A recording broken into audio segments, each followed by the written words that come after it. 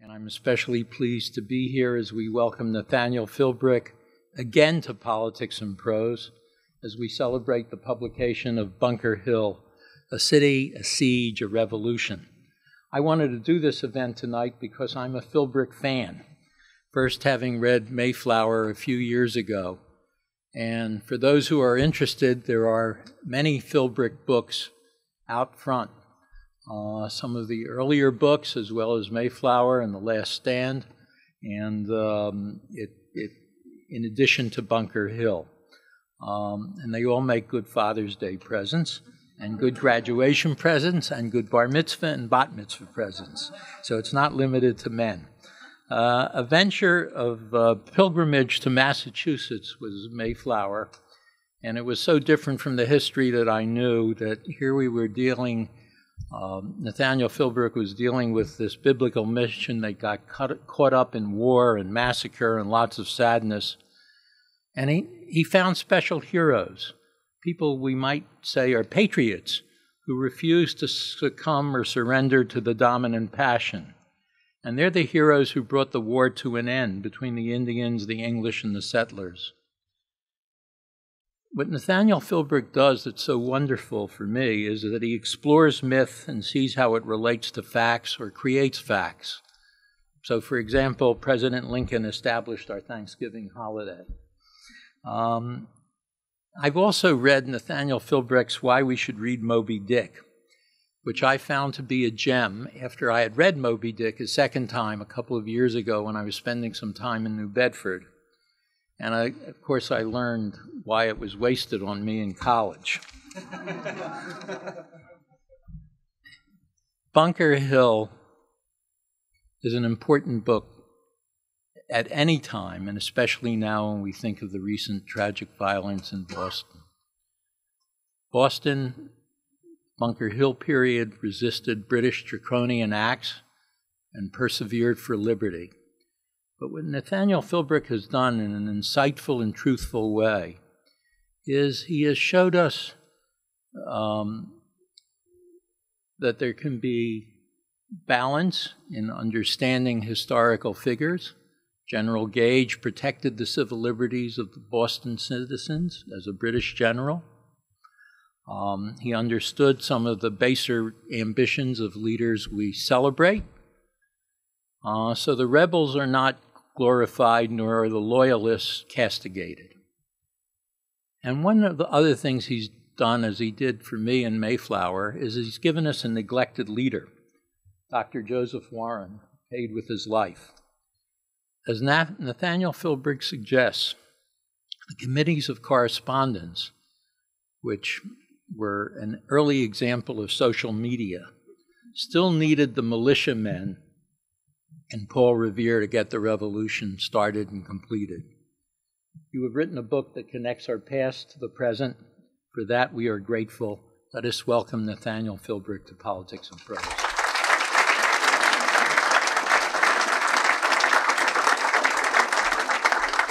Well, thank you. It is great to be here once again, and this has to be one of the greatest stores on the planet, and it's great to see it flourishing so well. And let's see, where did this all begin for me? It began in 5th grade when I read that great book, Johnny Tremain. God bless Esther Forbes. This was the first book I ever read where I go, wow, people in the past, in like historic events. It's not just dates and dust, it's actual people. Kids like me, like this Johnny. He was an ordinary person caught up in an extraordinary event, and I just found it captivating. And let's fast forward to 1984. My wife and I, we at that time had an 18-month-old child named Jenny. We moved to Boston. We moved to the place of Johnny Tremain, and we moved to the North End, the historic North End. And I am a sailing journalist at this time, but my primary responsibility is taking care of my daughter. So I spent a lot of time pushing her stroller through the crooked streets of the North End. And I was fascinated with this place, and particularly Copp's Hill Graveyard. If you've ever been there, it's up on the hill overlooking the north end. Crooked stones. It just evokes everything. There's one of the gravestones has chips in it that, according to legend, were caused by the British regulars when they used it for target practice. I mean, it's just all there. And so I became interested in the history of Boston. And so I developed a routine. On Sundays, I'd take the subway, the T in Boston, to the Boston Public Library and start researching the history of Boston. And this was really where my interest in history began. And I was most interested in the topography, because if you've driven into Boston, you know it bears absolutely no resemblance to what it was in the pre-revolutionary era. At that point, it was a 1.2 square mile island dominated by 3 hills of almost mountainous proportions, a town of 15,000 packed into 2 neighborhoods, the north end, as pretty much as it is now, and the south end, which is now dominated by skyscrapers and the financial district, connected only by a thin neck of land known as the Neck, actually, to the town of Roxbury on the mainland. And this neck was so thin that at high tide, some of it lapped over. I mean, this was truly an island, and an island, one of dozens of islands in Boston Harbor that surrounded it. And so when I began to work on this book, I wanted to to try to channel what Boston was like. And there are some structures that still exist. There's the Old South Meeting House. If you take Washington Street in, that was the largest gathering place in Boston. On the night of the Boston Tea Party, more than 5,000 people, a third of the town, were gathered in that structure. And you go on a little farther, you come to what's now known as the Old State House, known as the State House, as the Townhouse in the pre-revolutionary era. This was where the legislative body, the General Court, met. And it's all there. And so one of the things I did was I got some historic maps, many of them made by the British when they were occupying Boston, and blew them up to poster size, put them on poster board, and put them around my desk. And with pencil in hand okay, so this is John Adams' house, this is Sam Adams' house, trying to put it all together. And from the beginning, there were the series of surprises. You know, I think many of us, when we came out of high school, thought of the revolution as it was pretty cut and dried. It was what we would call patriots, people who would eventually become revolutionaries, and the loyalists, those that were true to England. But that is really a simplification. There was, what's been written out is the ambivalence that many people had. There's those 2 poles, but there was also the largest group, which was undecided. They really didn't know what they thought about these issues on either side. Most of them wanted things to stay pretty much the way they had been, because when you looked at it in a cold fashion, these Bostonians and colonists throughout America were some of the freest, least taxed people in America, in the English Empire. But there was an aspect to this growing tension that was also very personal. It wasn't just an issue of taxation and representation. There were old animosities that reached very deep in the town. This town was founded in 1630 by Puritans who had come so that they could worship in the way they had wanted. They were looking for autonomy from the very beginning. And when I was working on Mayflower, I was astonished to see that in 1676, exactly a century before all of this would unfold, Governor Leverett told an agent of the Crown that basically their general court was more powerful in their colony than the Parliament in England. And if the king wanted to provide them with more liberties, that would be fine. It was exactly what would be said by their great-grandchildren 100 years later. There were just a lot of... What was coming out of New England was profoundly conservative. What they wanted was their society to stay the way it had always been, while Britain was the one looking to move in a more modern direction. They were trying to modernize their empire. They were trying to make it work in a financial way. The French and Indian War had ended in 1763, leaving Great Britain in approximately $20 billion in debt in modern dollars. And this was a war that had been fought largely on New England's behalf. And so what England was trying to do was make it so that each colony paid for their upkeep in the empire. And people couldn't argue with that. It was how they were going to pay. And with the Tea Party, what is not generally appreciated was there was a slight tax on tea, but the overall price of the tea was a third less than it had been prior to that. And so this was a windfall for the colonial consumer. But there were ideological terms to oppose it, mainly because many of the merchants had been making a lot of money smuggling in illegal, cheap Dutch tea. And when the British government decided to lower the price, they undercut the smugglers. And so this led to their ideological outrage over a 3-pence tax on tea. Now, the Tea Party occurs in December of 1773. By this time, tensions have we have had the Boston Massacre, the creation of the Boston Committee of Correspondence, by which Samuel Adams created an independent network of communication by which he would send out open letters from the 21-member Boston Committee of Correspondence to the more than 250 towns in Massachusetts, which then included modern Maine.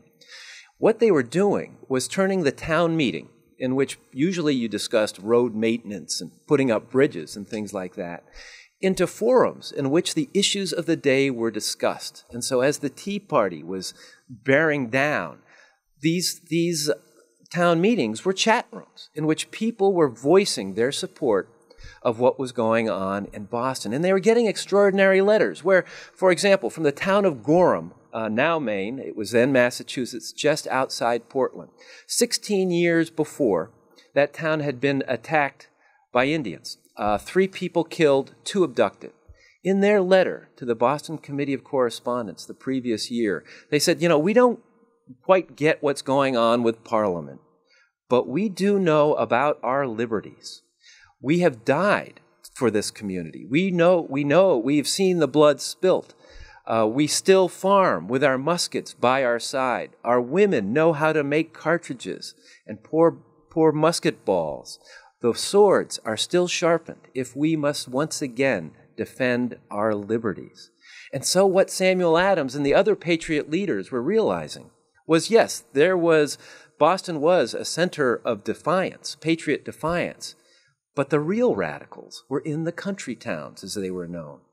And unlike the citizens of Boston, each one of these towns had a militia with a tradition for defending those people. The militias went back into the previous century.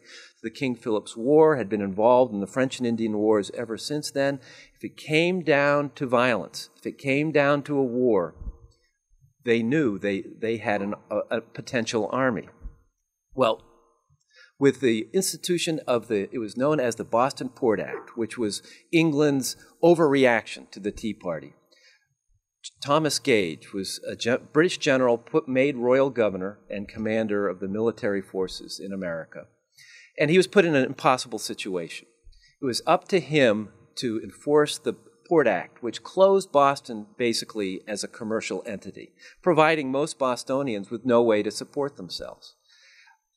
Instead of feeling subdued, the population became more and more outraged, particularly when thousands of British regulars, professional soldiers, began to arrive in the streets.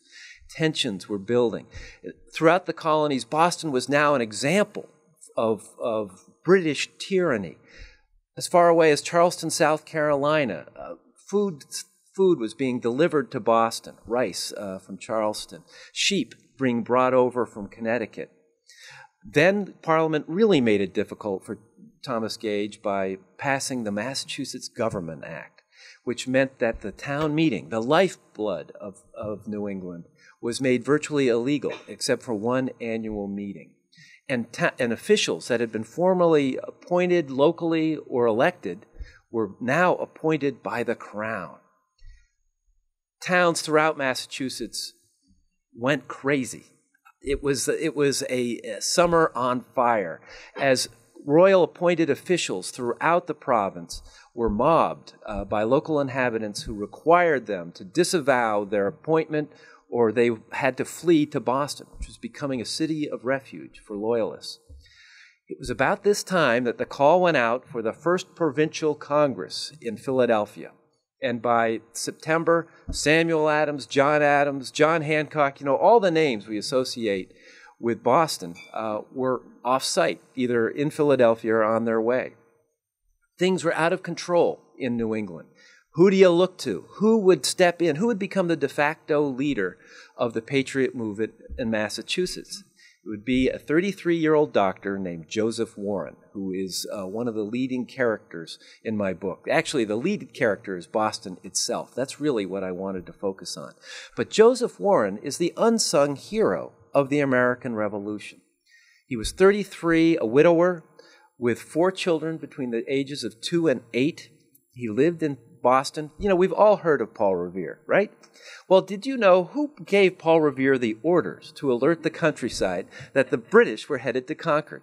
It was Joseph Warren, the last Patriot leader, still in Boston on April 18th, 1775.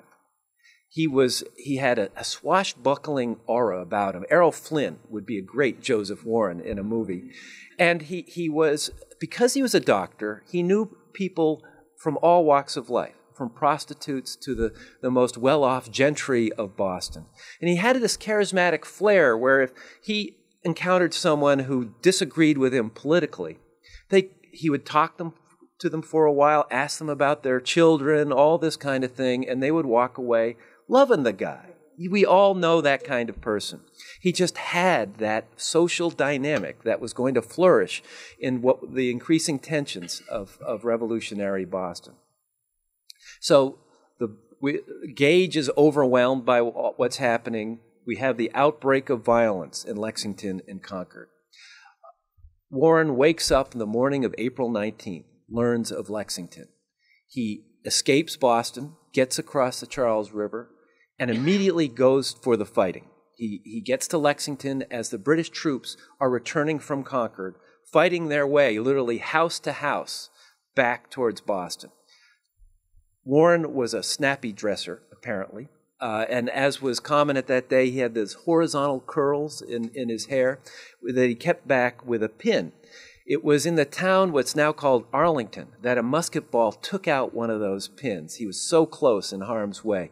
This went around all of Massachusetts. You hear about Joseph Warren? He had a pin knocked out by a musket ball. Finally, the British soldiers make their way to Boston. Boston becomes a city under siege as the Patriots leave, the Loyalists come in, and thousands of militiamen surround the city, centering themselves in Cambridge and Roxbury. Warren is elected president of the Provincial Congress. He becomes the leading personality in the Committee of Safety, which is effectively the executive branch of the provincial government. He's running both sides. I mean, he's doing it all. But no one could think of anyone else in Boston with the stature to take these roles. He was the one. He would not only be there helping put together an army and passing the legislative resolutions that made this all happen. He was there with the troops. Whenever there was fighting in the area, he would be there.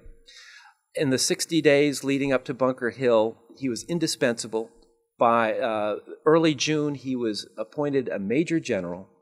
And then, in the night of June 16, 1775, for reasons that are still murky, Colonel William Prescott, on a nighttime mission, he was supposed to build an earthen redoubt, a roofless fort on Bunker Hill on the Charlestown Peninsula. The hope was to stop, if postpone, a planned British breakout that would, from the British perspective, hopefully send the provincials reeling. So his job was to build this fort on Bunker Hill, which was set back on the peninsula as a deterrent. Instead, Prescott continues south more than half a mile to the much smaller Breed's Hill, where he builds his redoubt. The next morning, Thomas Gage awakes to see this fort right in his figurative face. Instead of postponing an attack, it would provoke what would become the bloodiest battle of the Revolution. I'm not going to go into the details of the battle. You got to get the book to find out what happens. But it was, the one thing I will say, it was a terrifying spectator event in which Bostonians were crowding the roofs of their houses, up in the steeples of the churches, watching as 2,000 British regulars were rowed across Boston Harbor, just a quarter-mile away, to the Charlestown Peninsula, and marching across the green hills towards that earthen redoubt. There would be 3 different charges. The British would eventually take the redoubt, but the losses were so heavy that they suffered casualties of 50%. William Howe, the general who was leading it on the field, said the success is too dearly bought. And for the Patriots, it was equally devastating because Joseph Warren was killed on the last charge. And that is why we don't know about him today. He did not live long enough to have the paper trail that historians usually follow. And he was then eclipsed 10 days later by the appearance of none other than George Washington, who had been appointed leader of the Continental Army. And Washington was besieged with culture shock when he arrived in New England. He came from Virginia. He had never seen a group of soldiers more dirty, less disciplined than the provincial army. They had a different approach to the military, these militia. They had grown up in town meetings where there was consensus. Someone would bring up an idea, people would argue about it, and then everybody would eventually come up with the solution. So when an officer said, "We're going to go this," they'd say, "Whoa, wait a minute. Let's talk about this. Let's see. Okay, yeah, we'll do that." So this was the attitude George Washington had to deal with. And I'm going to end in a slightly unusual way by saying, I think it's with George Washington that that 13 colonies will become an American one nation. It begins with a resolution he passed on November 5th, 1775, when he was presented with what he felt was an outrageous proposal by the officers of this new army. Boston had a strange holiday on November 5th of every year. It was loosely based on Guy Fawkes Day in England, which was to celebrate the foiled plot to blow up Parliament and the King. In Boston, it was a little different.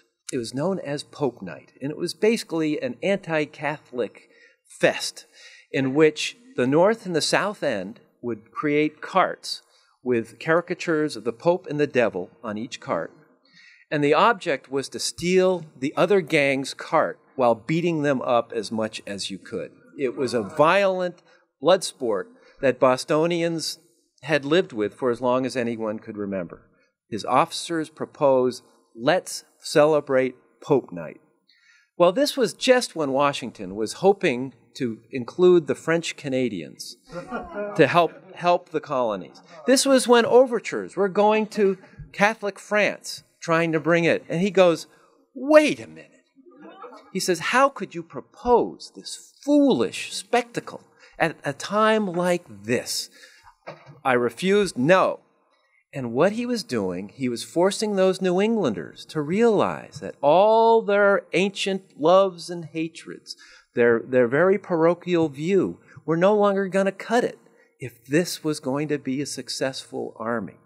You could no longer think of yourself as from Massachusetts or from New England.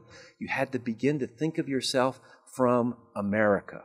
And it's there that Washington begins to make the change. He would eventually force the evacuation of the British on March 1776, and thus would end the siege of Boston. No, does anyone know, why the gentleman whose name I've forgotten chose to erect the redoubt on Breed's Hill instead, and B, why is it still called the Battle of Bunker Hill? Yes, William Prescott was his name. And the only sort of scrap of information, hint we have, is from a letter that was written a few days after the battle, saying that, and there was Prescott, and there was the head of artillery, and then there was also another officer. And so there was a discussion among them, and this was Putnam, who was a big guy from England and from Connecticut, who was beloved and a real fighter.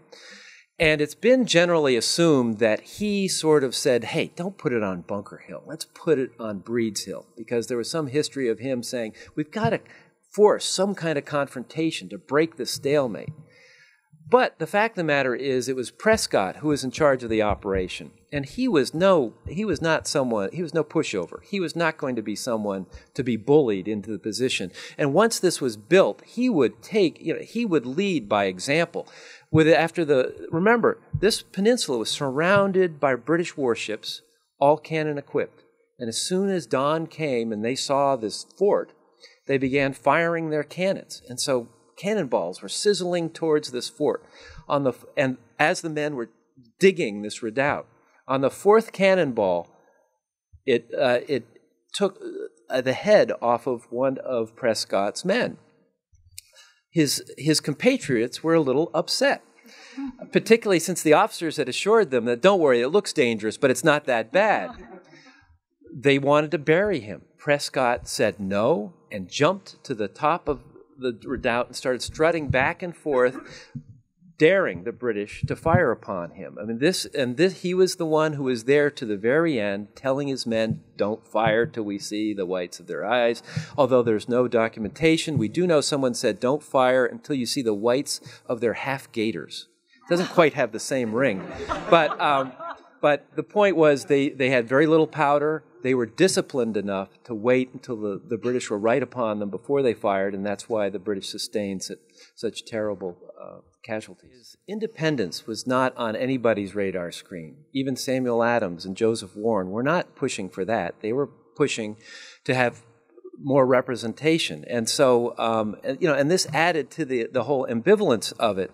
And what happened was the British overreaction made it very hard for those who were in the middle to justify being in the middle. The more severe the response, the more reaction that occurred. And the fact is that outside Boston, the Patriots had a demographic advantage, and they were also, since the British soldiers were confined to Boston, they were pretty much free to intimidate those who weren't with them. And as one of the British officers said, that the Patriots make those bend who would just as soon be left alone. And, it became a point of no return when finally you had to choose. And that's what a revolution requires. It makes you go one way: are you with us or are you against us? And most people felt uncomfortable with that decision. But as Britain pushed harder and harder and harder, and violence broke out, and it's really with Lexington and Concord. You see, there's a minister who recounted, before Lexington and Concord, my people were as peaceful as lambs. After that, when people they knew had died, they were angry and defiant. It changed everything, and it just built from that. And then Bunker Hill was the one that took a skirmish, and there were people on both sides saying, wait, we can still negotiate our way out of this. After Bunker Hill, it was clear this was on its way to becoming a war. Well, it's interesting. There have been a lot of studies about, how many people on either side. And it did vary in terms of region. And you're right, there were more loyalists to the South. It was a more hierarchical society, more like Britain. And New England was different because it was referred to as a leveling society where everyone was pretty much on the same plane. But what's interesting in Boston is it was a leading port, and there were merchants were very much tied to England because that's how they functioned, and so there was a deep sense of loyalty to them. The French and Indian War had inspired loyalty to the crown. Even the most outrageous patriots referred to England as home. It was a part of all their lives, even though they had never been there. And so this was a difficult thing for them. You see the patriot leaders such as John Adams, Samuel Cooper, suffering breakdowns in the years prior to the outbreak of the Revolution as they wrestle with what does this mean? Because what they were saying is, even after Bunker Hill, the claim was that we are loyal to the king. It is the ministerial army, the army of Parliament, that we are fighting. And the British soldiers would go, what are you talking about? How can you come up with this distinction? But this is the distinction they clung to so that they could forestall that point of no return and declare independence. And I think that's unappreciated by how hard the revolution was, even in New England, where there was a much stronger patriot side than to the South. There was still a lot of ambivalence. I'd like to end by quoting a sermon that would be delivered just within weeks of the evacuation of the British by Dr. Samuel Cooper, who was one of the leading patriots and a minister of the Brattle Street meeting, which was the most well-off meeting in Boston and had been Joseph Warren's congregation. And Boston had been devastated during the siege. 9,000 British soldiers, 3,000 civilians had occupied the city. 150 ships took them away, and Bostonians flooded back. They found that the Old South meeting, where they had met before the Boston Tea Party, had been turned into a writing school. The pews had been pulled out and manure spread out. They discovered that the house built by John Winthrop, their first governor, which served as a parsonage for the Old South meeting, had been burned for fuel, for firewood. It was traumatic, and everyone arrived, but Boston had survived. And in his sermon, the Reverend Samuel Cooper would say this sentence: Boston has been like the vision of Moses, a bush burning but not consumed. Thank you.